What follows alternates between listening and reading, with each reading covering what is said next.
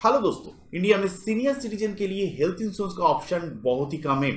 In fact market में जो available है उसमें आपको बहुत सारे रेस्ट्रिक्शन मिल जाएगा।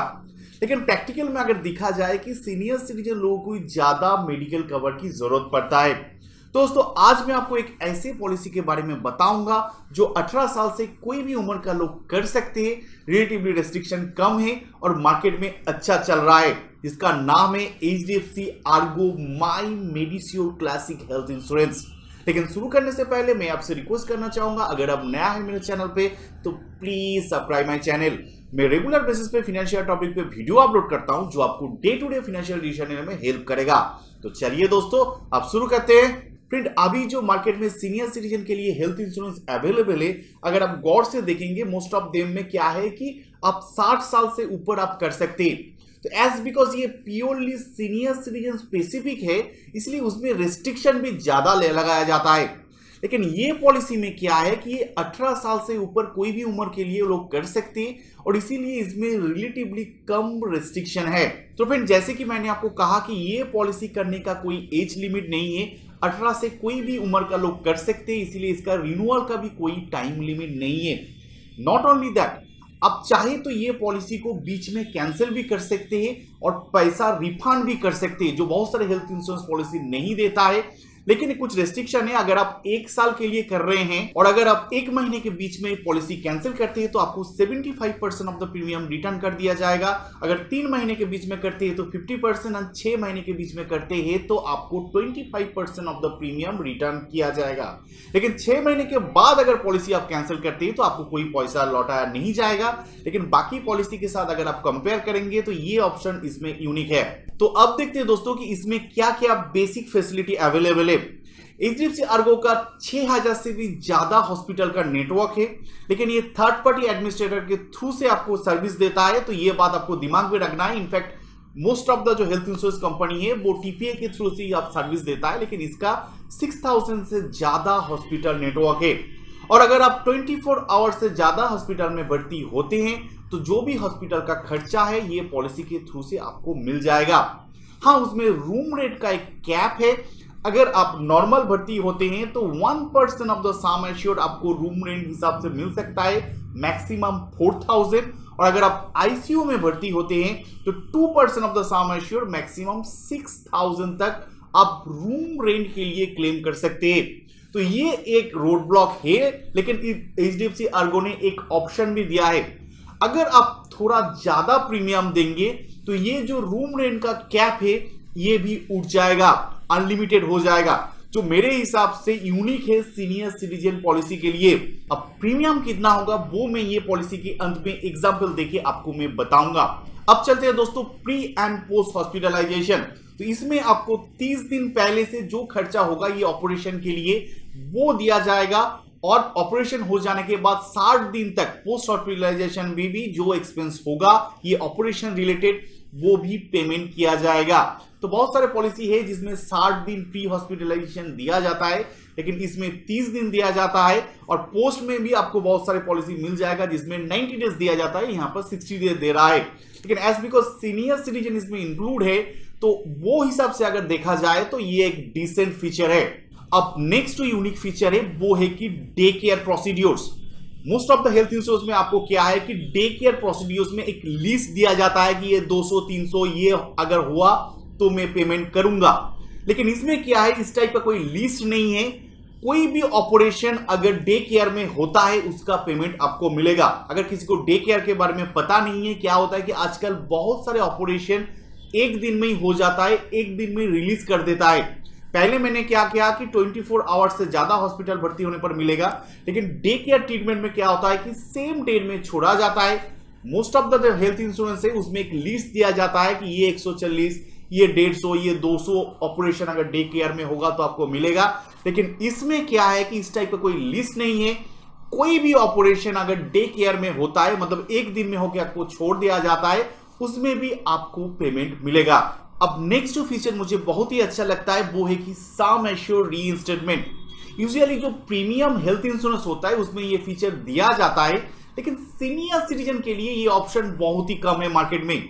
ये क्या होता है कि अगर आप एक्सीडेंट के कारण भर्ती होते हैं और हो सकता है कि आपका जो सम एश्योर्ड अमाउंट था पहली आप हॉस्पिटल में भर्ती होके वो खत्म हो गया। सपोज आपका कोई ट्रीटमेंट के कारण आपका 2 लाख था, वो खत्म हो गया, प्रीमियम भी पे हो गया, क्लेम भी हो गया, फिर आपका एक्सीडेंट हो गया और फिर से आप हॉस्पिटल में भर्ती हुए, तो वो जो 2 लाख अमाउंट था वो फिर से रीइंस्टेट हो जाएगा और आपको फिर से क्लेम मिलेगा। तो ये एक अच्छा फीचर है, लेकिन ये ओनली फॉर एक्सीडेंट होगा। बाकी कारण से अगर आप हॉस्पिटल में भर्ती होते हैं तो ये फीचर आपको नहीं मिलेगा। अब दोस्तों नेक्स्ट जो इंपॉर्टेंट फीचर है वो है कि डोमिसाइली हॉस्पिटलाइजेशन का फीचर, जो कि सीनियर सिटीजन लोगों के लिए एक बहुत ही इंपॉर्टेंट फीचर है। क्या होता है कि ऐसा एक सिचुएशन हो जाता है जहां पर आप पेशेंट को घर से हॉस्पिटल तक नहीं ले जा पाते और एक ऑप्शन होता है कि हॉस्पिटल में कोई बेड नहीं है।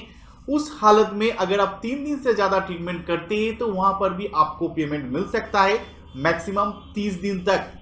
अब नेक्स्ट जो है कि मैटरनिटी बेनिफिट, अगर आप पॉलिसी 4 साल तक कंटिन्यूअस चलाते हैं तो बच्चे होने के टाइम में मैटरनिटी बेनिफिट में आपको अगर नॉर्मल डिलीवरी हुआ तो 10% ऑफ द सम एश्योर्ड और 20,000, और अगर सिजेरियन डिलीवरी हुआ तो 20% ऑफ द सम एश्योर्ड और 40,000 जो कम होगा वो पेमेंट आपको मिल सकता है। लेकिन आपको याद रखना पड़ेगा कि पहले 2 बच्चे के लिए ये फैसिलिटी है, तो अगर आपके वाइफ के लिए आप करते हैं तो और आपको फ्यूचर में कोई सीजर होना के नहीं तो नॉर्मल डिलीवरी होना है तो आपको कुछ पैसा यहां से मिल सकता है। अब नेक्स्ट है कि अदर टाइप ऑफ ट्रीटमेंट, बहुत सारे पॉलिसी में क्या होता है ओनली एलोपैथिक ट्रीटमेंट में आपको पेमेंट मिलता है, लेकिन इसमें अगर आप होम्योपैथी आयुर्वेदिक ट्रीटमेंट करते हैं तो 25,000 तक आपको पेमेंट मिल सकता है। लेकिन इसमें कंडीशन ये है कि आपको कोई गवर्नमेंट अप्रूव हॉस्पिटल में भर्ती करना है और 24 आवर्स से ज्यादा वहां पर आपको भर्ती रहना है। और कुछ स्पेसिफिक डिजीज में इसको दिया जाता है, जो मैंने वार्डिंग का जो लिंक दिया है वहां पर आपको मिल जाएगा लास्ट पेज पे। तो अराउंड 30-40 डिजीज है जिसमें आपको Ayurvedic treatment and homeopathic treatment के लिए पेमेंट मिलता है अप टू 25,000 तक। अब फिर नेक्स्ट जो इंपॉर्टेंट फीचर है जो मेरे हिसाब से सीनियर सिटीजन लोगों को सबसे ज्यादा हेल्प करेगा वो है कि 3 साल के बाद से आप प्री एग्जिस्टिंग डिजीज के लिए भी क्लेम कर सकते हैं।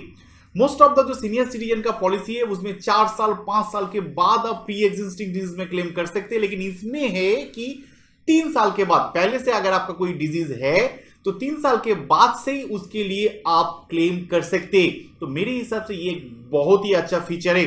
कुछ एडिशनल फीचर भी इसमें दिया जाता है कि अगर आप 3 दिन से ज्यादा हॉस्पिटल में भर्ती होते तो 3 दिन से 10 दिन के बीच में पर डे आपको 500 रुपए करके मिलेगा। अगर आप 10 दिन से ज्यादा हॉस्पिटल में भर्ती रहते तो आपको एक्स्ट्रा 5,000 रुपए मिलेगा। एम्बुलेंस के लिए आपको 1,500 रुपए मिलेगा और इसके साथ साथ आपका क्यूमुलेटिव बोनस भी है। अगर आपका पहले साल में कोई क्लेम नहीं होता है तो आपको 5% बोनस मिलेगा सम एश्योर्ड में, maximum 50% of the sum assured तक ये बढ़ सकता है। तो आई थिंक हेल्थ इंश्योरेंस में जो भी अच्छा ऑप्शन है ये पॉलिसी में दिया गया है। और एक चीज दोस्तों इसमें और एक जो मुझे बहुत ही अच्छा लगता है कि जो फैमिली फ्लोटर है उसमें जो बच्चे का उम्र, बहुत सारे में क्या होता है कि 18 साल तक आप बच्चे को इंक्लूड कर सकते हैं, लेकिन ये पॉलिसी में फैमिली फ्लोटर में आप 23 इयर्स तक इंक्लूड कर सकते हैं। और इसके साथ साथ अगर 4 साल तक आप कोई क्लेम नहीं करते तो 1% ऑफ द सम एश्योर्ड आपको हेल्थ चेकअप के लिए भी मिल जाएगा। ये पॉलिसी आप 1 साल 2 साल के लिए भी कर सकते हैं। बहुत सारे हेल्थ इंश्योरेंस ऐसा है जो 1 साल से ज्यादा आप नहीं कर पाते, लेकिन इसमें है कि आप 2 साल तक कर पाएंगे और लंबा अगर करेंगे तो प्रीमियम में आपको 2 साल के लिए करने में 5% डिस्काउंट भी मिलेगा। अब फ्रेंड ये पॉलिसी अगर आप इंडिविजुअल करते हैं तो आप 1 लाख से 5 लाख के बीच में सम एश्योर्ड चूज कर सकते हैं, और अगर आप फैमिली फ्लोटर लेते हैं तो 2 लाख से 5 लाख के बीच में आपको सम एश्योर्ड चूज करना है। इनफैक्ट ये पॉलिसी में कुछ ऑप्शनल फीचर भी दिया जाता है। आप चाहे तो अराउंड 10 जो क्रिटिकल इलनेस डिजीज है उसके लिए डबल सम एश्योर्ड भी क्लेम कर सकते हैं। उसके लिए थोड़ा प्रीमियम आपको ज्यादा देना पड़ेगा, लेकिन ओनली 10 डिजीजेस में है तो मेरे हिसाब से ये लेना नहीं चाहिए, क्योंकि मैंने जो वर्डिंग में पढ़ा कुछ रिस्ट्रिक्शन भी इसमें है, तो फालतू में इसमें ज्यादा प्रीमियम देने की जरूरत नहीं है फॉर ओनली 10 डिजीज। लेकिन और एक जो ऑप्शन है जो है कि रूम रेंट का जो कैप था, मैंने जो शुरू में कहा कि 1% of the sum assured, 2% of the sum assured, 4,000 6,000, वो कैप अब नहीं रहेगा अगर आप थोड़ा प्रीमियम ज्यादा पे करते। तो मेरे हिसाब से ये जो ऑप्शन है ये चूज करना चाहिए। इससे क्या होगा कि आजकल जो कॉर्पोरेट हॉस्पिटल है उसमें रूम रेंट में ज्यादा पैसा जाता है, तो अगर आप ये ऑप्शन चूज कर लेते हैं तो आपको रूम रेंट में कोई कैप नहीं होगा। 10,000, 15,000, 20,000 जो भी रूम रेंट का खर्चा होगा वो आपको मिल जाएगा। अब दोस्तों ये तो हो गया फीचर। अब चलिए देखते हैं कि क्या क्या रेस्ट्रिक्शन ये पॉलिसी में है जो यूजुअली कोई भी एजेंट आपको नहीं बताता है। तो उसमें पहला जो रेस्ट्रिक्शन है दोस्तों, अगर आपका उम्र 80 साल से ज्यादा हुआ तो 10% आपको को पेमेंट करना पड़ेगा कंपलसरी बेसिस पे। मतलब है कि जो भी क्लेम होगा उसका मिनिमम 10% आपको पेमेंट करना है अगर आपका उम्र 80 साल से ज्यादा हुआ। दूसरा जो रेस्ट्रिक्शन है कि पहले 30 दिन में, पॉलिसी लेने के पहले 30 दिन में अगर आपका कोई डिजीज होता है तो आपको कोई क्लेम नहीं मिलेगा। लेकिन ये जो रेस्ट्रिक्शन है, अगर पहले से आपका कोई और जगह हेल्थ इंश्योरेंस है तो ये रेस्ट्रिक्शन लागू नहीं होगा। तो जिसके जो नया हेल्थ इंश्योरेंस कर रहे हैं उनके लिए रेस्ट्रिक्शन है। पहले से जिसका हेल्थ इंश्योरेंस ऑलरेडी है उनको ये रेस्ट्रिक्शन नहीं होगा, ये 30 दिन का कैप। अब थर्ड जो है दोस्तों वो है कि प्री एग्जिस्टिंग डिजीज, जैसे कि मैंने आपको कहा कि पहले 3 साल में पहले से अगर आपका कोई डिजीज है उसमें आपको कोई क्लेम नहीं मिलेगा। और फोर्थ जो इंपॉर्टेंट है कि पहले 2 साल में कोई भी डिजीज जो पहले से हो सकता है, जिसका एक बड़ा लिस्ट है जो मैंने लिंक में दे दिया है, उसमें आपको क्लेम नहीं मिलेगा। उसमें कैंसर हो सकता है, गॉलब्लैडर स्टोन हो सकता है, यूटेरस हो सकता है, ठीक है। मोस्ट ऑफ द डिजीज जो है पहले से हो सकता है, डायबिटीज हो सकता है, हार्ट अटैक हो सकता है। तो ये टाइप का डिजीज पहले 2 साल में नहीं मिलेगा। पहले 2 साल में अचानक जो हो सकता है, like accident, like dengue, like malaria, इस टाइप का डिजीज में ओनली आपको क्लेम मिलेगा। ये पॉलिसी में आपको कभी भी डेंटल एंड कैटरैक्ट का ट्रीटमेंट के लिए क्लेम नहीं मिलेगा। अगर एक्सीडेंट के वजह से आंखों में कुछ होता है, नहीं तो दांत में कुछ होता है, तब आपको क्लेम मिल सकता है। Stem cell, cosmetic surgery, ads, इस टाइप का डिजीज में और ऑपरेशन में आपको कोई क्लेम नहीं मिल सकता। नॉट ओनली दैट दोस्तों, कि पहले 4 साल में अगर प्रेगनेंसी की वजह से कोई ट्रीटमेंट होता है उसमें आपको पेमेंट नहीं मिलेगा। और लास्ट जो बड़ा एक्सक्लूजन है, मेरे हिसाब से सबसे बड़ा इंपॉर्टेंट है, कि अभी क्या हो रहा है कि बड़ा बड़ा जो हॉस्पिटल ब्रेन डेड हो जाने के बाद भी, मतलब उसके बाद लाइफ सपोर्ट देके उसको रख दिया जाता है 3 दिन 4 दिन और 4, 5, 6 लाख का बिल करते। अगर ऐसा इंश्योरेंस कंपनी को लगा कि डेथ हो जाने के बाद भी लाइफ सपोर्ट देके उसको रखा गया है, कोई भी इंप्रूवमेंट नहीं होने के बाद भी लाइफ सपोर्ट देके रखा गया है, तो वो भी क्लेम वो नहीं देगा। ये पार्ट आपको याद रखना है। यहां पर ये लोग फंसता है क्योंकि हॉस्पिटल डेथ हो जाने के बाद भी लाइफ सपोर्ट देते हैं, सिंपली किसी तरह उसको रखते हैं जैसे कि बिल बढ़ाने के लिए। अगर ऐसा एक सिचुएशन इंश्योरेंस कंपनी को लगा कि ऐसा हुआ, वहां पर भी वो क्लेम आपको डिनाई कर सकता है। दोस्तों ये जो एक्सक्लूजन आपको बता रहा हूं वो पॉलिसी वर्डिंग का पेज नंबर 6 में आपको मिल जाएगा, जिसका लिंक मैंने दे दिया है। 6 नंबर पेज पे आप देख लीजिए, ठीक से वो पढ़ लीजिएगा, उसके बाद ही ये पॉलिसी कीजिएगा। अब चलिए दोस्तों आपको प्रीमियम का एक आइडिया देते हैं।